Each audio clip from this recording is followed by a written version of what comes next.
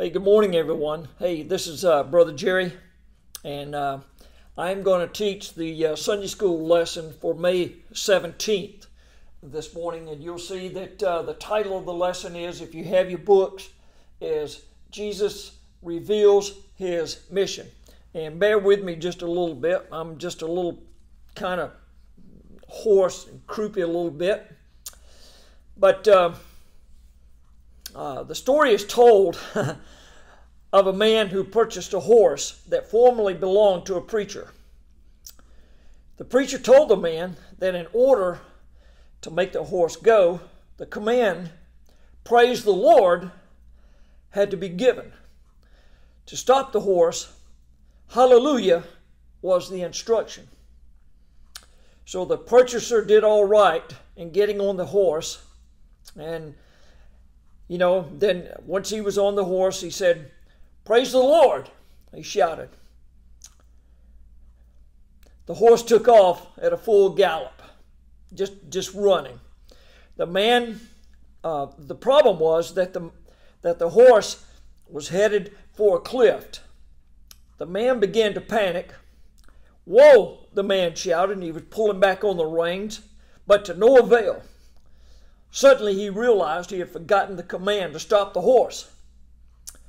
But just in the nick of time, he remembered. "Hallelujah," he shouted, and the horse came to a stop at the very edge of the cliff, so that the new owner could look down in the chasm below. So he took a deep breath. He leaned back in the saddle, and he just started to feel a little bit religious. And so with great excitement and relief, he shouted, "Praise the Lord." He said the wrong thing at the wrong time. Today in our study, we'll see where the Lord Jesus was accused of saying the wrong thing. And the crowd that was around him tried to throw him over a cliff. It was not for a slip of tongue of our Lord Jesus, because he never had a slip of a tongue. He always said things that his Father was instructing him to say. His whole goal and his ministry here, his purpose for coming to this earth, was to do the Father's will and to do what pleased our Father and his Father in heaven. And so everything he did was deliberate. Our text today is taken from Luke chapter 4, verses 16 through 31. But before we do get into that, I want to point your attention back to Luke chapter 4, verses 14 and 15. This kind of sets the stage here a little bit. At the beginning of that chapter, the Lord Jesus had come, and in chapter 3, he was baptized by John, and then at the beginning of chapter 4,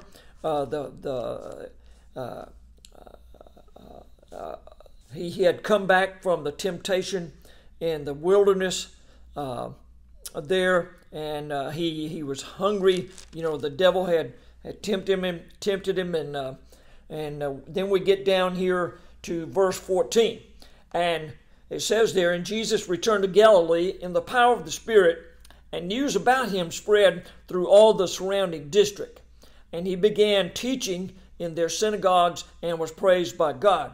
So he was in Galilee. He had not made it to Nazareth by this time. He was spending a lot of time around Capernaum there, and whatever villages they had there where there was a synagogue.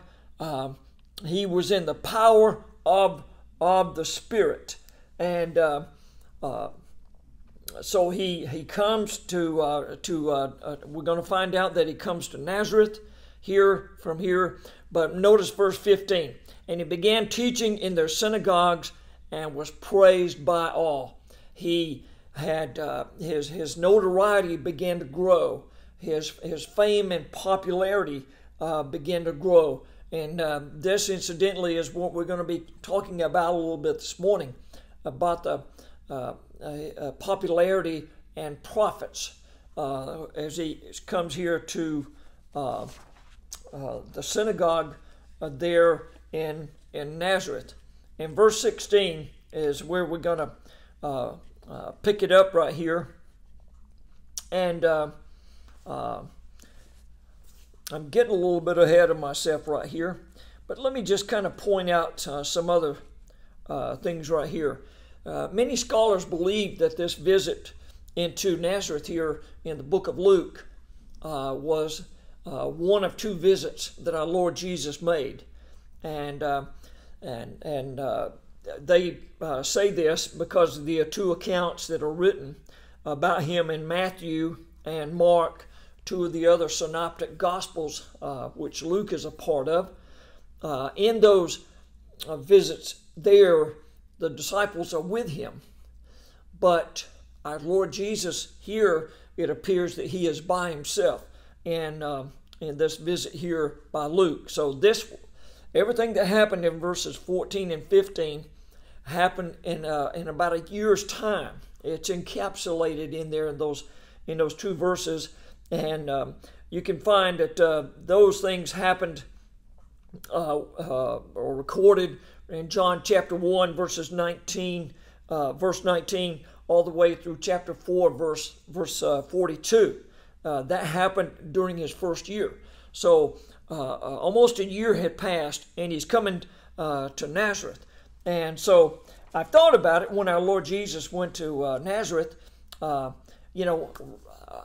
he stayed, because it's assumed that because it doesn't mention his brothers and sisters or anything so much here, the only thing they mention is Joseph, that his parents, his mother and his brothers and sisters had moved to another village.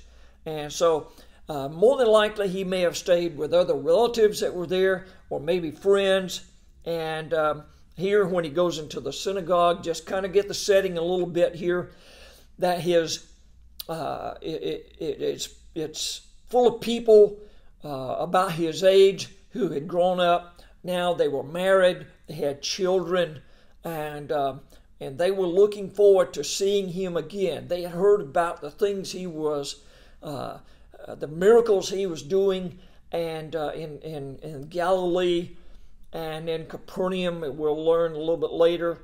And they were anxious to see and to hear what he would have to say there. And so, and again, Luke reminds us that he returns in the power of the Spirit. And just think on it just for a moment. Jesus was at the beginning of his ministry. The Holy Spirit came down on him at baptism. It led him in the wilderness to be tempted by the devil, and now he returns. And verse 14 says he's in the power of the Spirit, and we need to be empowered by the Holy Spirit for whatever ministry we undertake here at 1025 Church. We ought to pray for Brother Tommy to be empowered by the Holy Spirit when he's preaching, for Brother Jojo to be empowered by the Holy Spirit when he is leading the students and the children, and for Nick when he goes out and does missions here in the community or wherever he's going, and for Crystal while she's leading the music, the whole band, everything to be empowered by the Holy Spirit. And that's what we need. Okay, now let's start with point number 1. Jesus declared that he is the Messiah of Isaiah's prophecy. And that we find here is verses 16 through 22. And so let me read that. And it says, and he came to Nazareth where he had been brought up, and as was his custom, he entered the synagogue on the Sabbath and stood up to read. And I want you to point your attention right here to what it says there, that was his custom. That was is what I heard one preacher call it. He called it a holy habit. And I need that holy habit, if you want to call it that, because I don't know about you, but over these past 3 months, I have missed coming and being with my other brothers and sisters in Christ. I miss the encouragement that I get. I miss just greeting, seeing our folks. I miss just the involvement with Sunday school. I miss it all. And so it had become a real habit for me, in which, incidentally, one thing we need to be careful of, I learned several years ago in a time management seminar, that the speaker said something I'll never forget. He says, typically it takes about 3 months for us to develop a habit. About 3 months. Now think about that just for a moment. We haven't been together to worship in about 3 months. We don't want that kind of habit of staying home and watching church on television to be what it's about. But if you're able, we want you to come this coming Sunday on the 31st of May, that we're going to meet at 9 o'clock and 11 o'clock, and we're just going to meet and worship the Lord, because that's what the Lord Jesus did there. And let me keep reading. And it says there that he took and the book of the prophet Isaiah was given to him, because he was going to read that portion of prophecy that was given to him here. And let me just kind of point out something else, because as the Lord Jesus began to read, there were no chapter and verse divisions in the scriptures. That didn't happen for a long time, till a long time after that. So we don't know how much exactly that he read right here, but Luke is careful to point this out. And the book of the prophet Isaiah was handed to him, and he opened the book and found the place where it was written, "The Spirit of the Lord is upon me, because he anointed me to preach the gospel to the poor. He has sent me to proclaim release to the captives and recovery of sight to the blind, to set free those who are oppressed, to proclaim the favorable year of the Lord." And notice right there, if you've gone back and you've looked at Isaiah chapter 61, verses 1 and 2, our Lord stops right there. And of course, because this was the favorable year of the Lord, because he had come to give his life, to shed his blood, to save us from our sins. It was not the day of vengeance of our God, which is going to come. And this is just one thing that we have to look forward to, I guess you could say, because before that day of vengeance comes of our God, when he's going to come and judge this world, we're waiting for that rapture to take place. We're waiting for the Lord Jesus to come and take the church out of this world here. And so shall we ever be with him, as the scripture says. And of course, it says there that he read this, and let me go on down here, find my place. And verse 20 says, "And he closed the book and gave it back to the attendant and sat down, and the eyes of all in the synagogue were fixed on him." And I'd just like to point out something to you right here, because it required 10 Jewish men to form a synagogue. And more than likely, like I'm sitting right here, there are chairs right here, but on the front row of that synagogue there were probably the 10 Jewish men, probably elders who started this. And so any other preacher boy would have been very nervous to expound on the scriptures there, because these men, no doubt, had been in the synagogue most of their life. They knew a lot of the scriptures, and they were very wise, that we would say after that, because customarily they would sit down They would stand and read the scriptures. They would sit down to expound on it. And it says, the eyes of all were fixed on him. They were looking at him. And they're saying, what is he going to say now?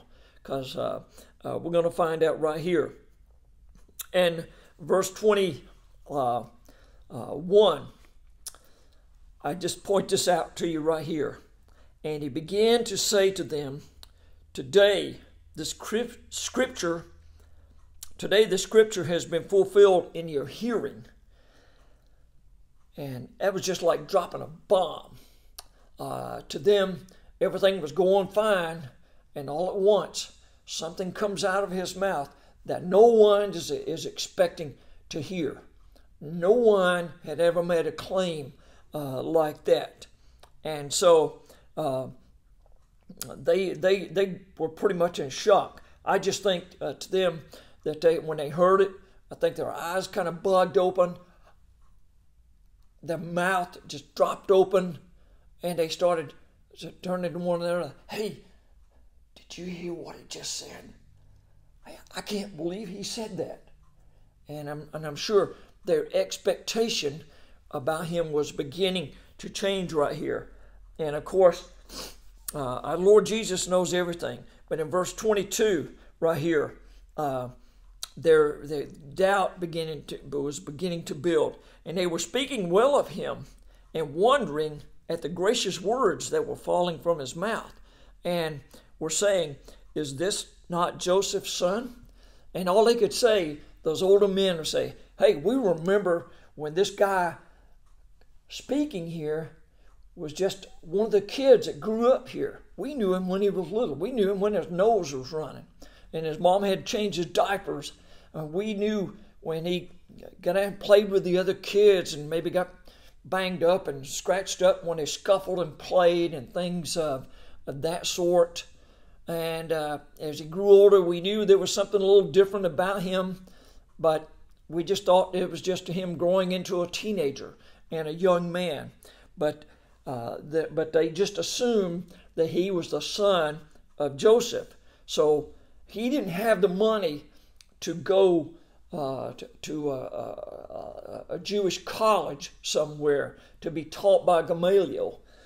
He didn't have the money to do all that. And the other accounts given in Matthew 13 and in Mark chapter 6, that where did he get all this learning? We don't know. We just know he was poor like the rest of us here. So and he knew that there.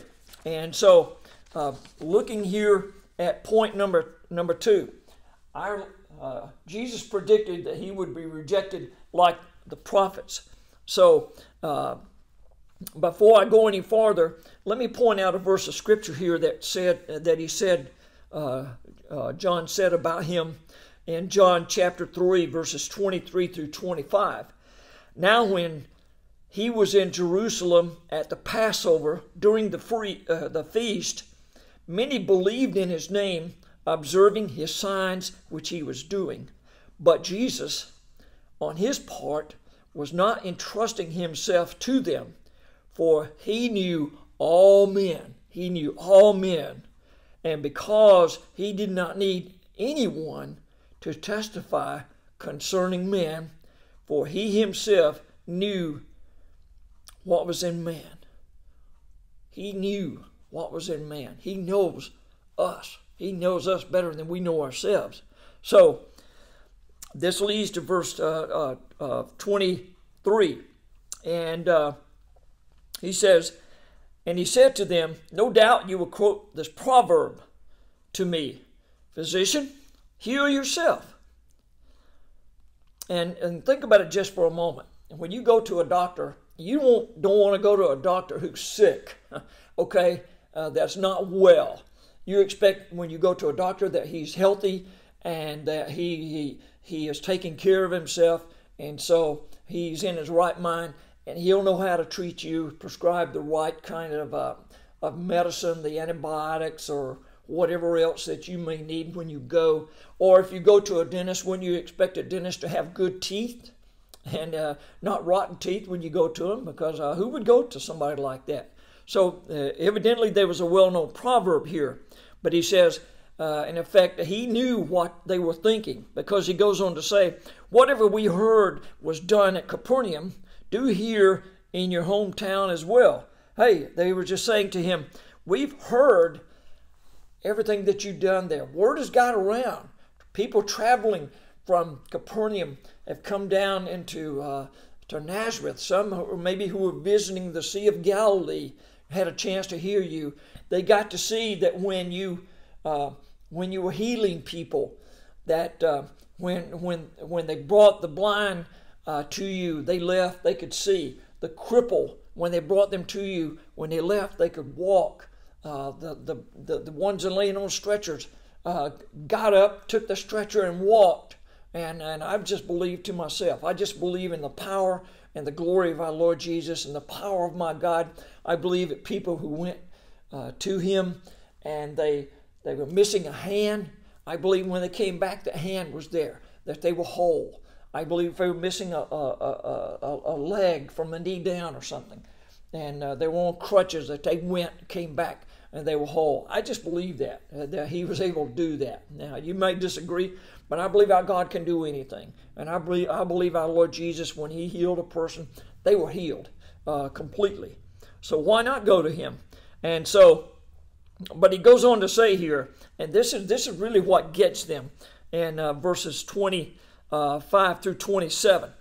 And he said, truly I say to you, no prophet is welcome in his hometown. And of course, he may have been thinking right then, reminding them about Jeremiah. Jeremiah was not a very popular prophet in his time.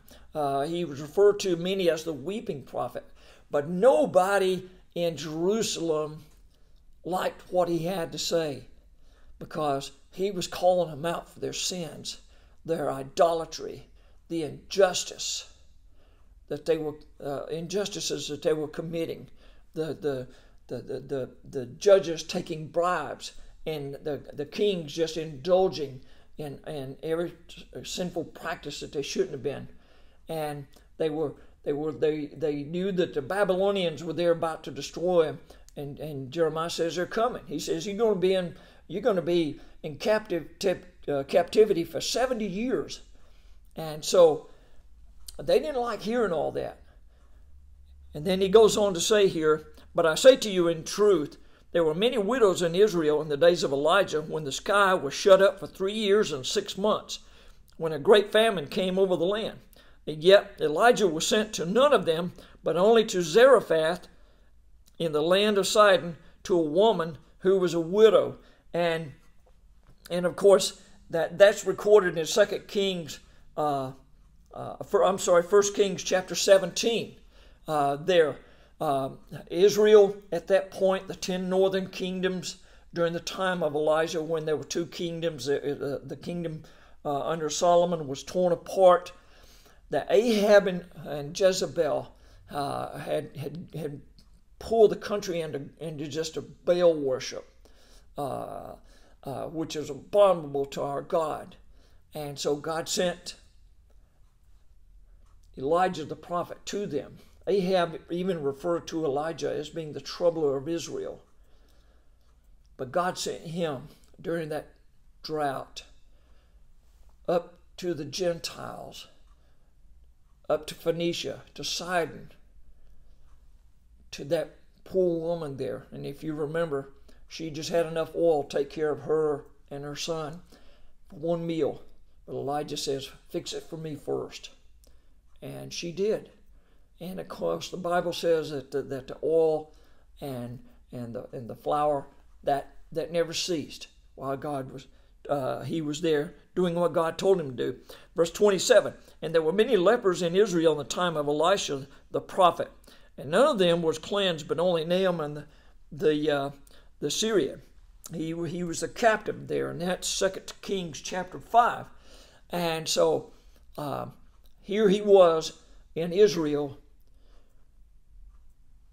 but they were so steeped in idolatry that nobody would come to him.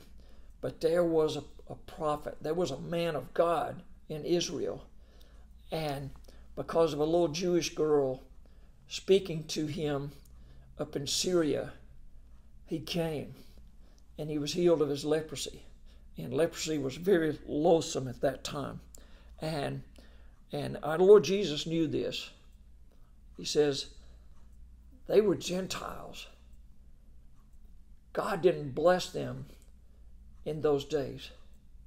Israel in those days, God didn't bless Israel, but Gentiles, whom the Jewish people looked down upon. A lot of racial prejudice that they had toward them. And let me just kind of say this one thing. In the time that our Lord Jesus was here, you know how the Gospels say this, and even in the book of Acts, what happens because of the Jews, particularly the priest and the Pharisees. But the priest had corrupted the priesthood and the worship of God. They were using the house of God as a place to make money for merchandise. And when our Lord Jesus went and turned over the tables of the money changers because of the people coming to Passover there, and the Pharisees were so legalistic, they were so self-righteous that they placed the traditions of men higher than the Word of God. This was more important to them than obeying the Word of God. And where God says in Micah chapter 6 and verse 8, he says, hey, what have I shown you, O man, what to do? But to do justly and to love mercy and to walk humbly with your God. They were missing the whole picture there. And so everything was corrupt. And they even called the Lord Jesus in Luke chapter 7 verse 34, they called him a friend of tax collectors and sinners. And which brings me to point number 3. Our Lord Jesus continues his ministry despite being despite the people's rejection of him there. And this is verses 28 through 31. And look right here. These people went from being glad to mad right after this. Verse 28, and all the people in the synagogue were filled with rage as they heard these things. You know, just to be compared, they were being shunned by a hometown boy that they came to hear, and they really didn't believe him anyway because of what the Lord Jesus said about a prophet. And many times he considered himself to be a prophet, and some considered him to be the last prophet. And I know what the scripture says there in Acts about Agabus, but many people believe that the Lord Jesus was the last prophet there. And they could not stand these people being compared to as being worse, or God chose Gentiles, and they hated to hear that. They didn't like hearing that from a hometown boy that they knew growing up who was just poor. He didn't come back rich. He didn't come back with a bunch of servants or anything like that. But he came back just preaching the Word of God here. And Bob Neffenbaugh says this here. He's a preacher that I study quite a bit. And he says about this here, just as the Nazarites thought that being a son of Joseph and a resident of their own town gave them some leverage with Jesus, so they, as Jews, felt that being such gave them a monopoly on God's blessing. The people of Nazareth were willing to view themselves as the poor, the captives, and the downtrodden in that passage of Scripture as depicted by Isaiah. But they were not willing to view themselves poor like the Gentiles, captive like the Gentiles, or downtrodden like the Gentiles. They just looked down on them. And evidently they had come to this point, this decision to say, if I must identify with the heathen Gentiles in order to be blessed by Messiah, I will have nothing to do with such a Messiah. And sadly, that attitude still is prevalent in Israel today. And let me go on and read this here. And it says in verse 29, they were 28. They says they were filled with rage. In 29, they got up, they drove him out of the city, and led him to the brow of the hill on which their city had been built. I'm sure that it was a mob mentality. They stood up, they grabbed him, and shouting at him, probably all kind of curses and everything else.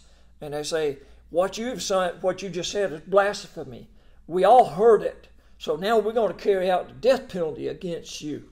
So they grabbed him, and they were leading him to this brow of the city or the village there of Nazareth. Nazareth, it said, was about 800 feet above sea level, is where it was, as compared to the Sea of Galilee, which I understand is about 400 feet below sea level. So it was up pretty high there, but it was built on a hill, and they decided right here, if we look at this right here, in order to throw him down the cliff, they were going to kill him.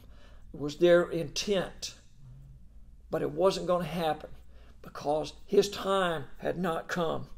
And ironically, if you think about it just for a moment here, they were looking for miracles. They wanted to see him do some kind of miracle, just do a magic trick for us. But the only thing miracle that they got, which says in verse 30, but passing through their midst, he went his way. I just believe that when he stopped, the hands came loose from him.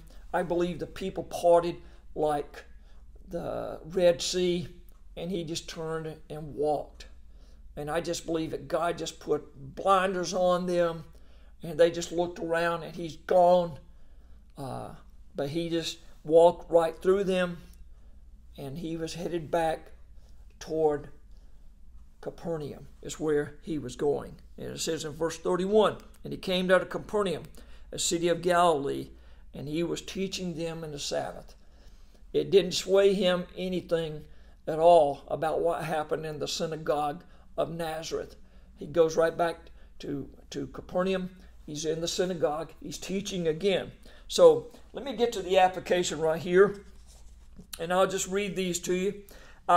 As believers, we will face rejection by our community and our witness, but rejection by our community because of Christ and our witness for him, especially when confronted with the attitude of today's culture. Today's culture, they want to push Christians to aside. And as I heard David Jeremiah saying this morning, when he was commenting on the 7 I am sayings of our Lord Jesus from John in John's Gospel, and these were offensive things to the Jews when he said, I am. That was a declaration of him being God, going back to Exodus chapter 3 when God appeared to Moses there at the burning bush. He says, you tell them that I am has sent you. And so that was his name there. And I want to say this here also, when the Lord Jesus said that prophets were stoned, listen to what Stephen had to say in Acts chapter 7, verse 52. Right before he was stoned, he asked the priests and Pharisees, the ones who had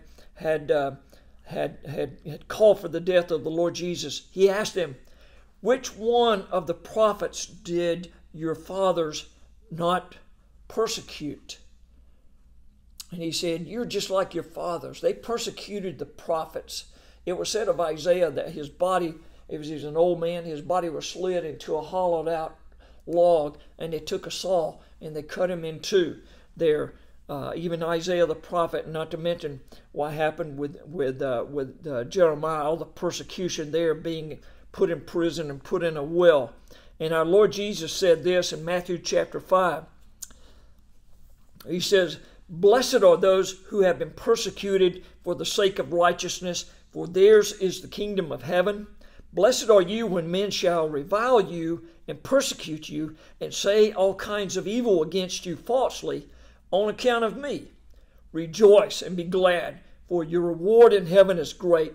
For so they persecuted the prophets who were before you." And he went on to tell them also in John chapter 16, he says, if they persecute me, they're going to persecute you.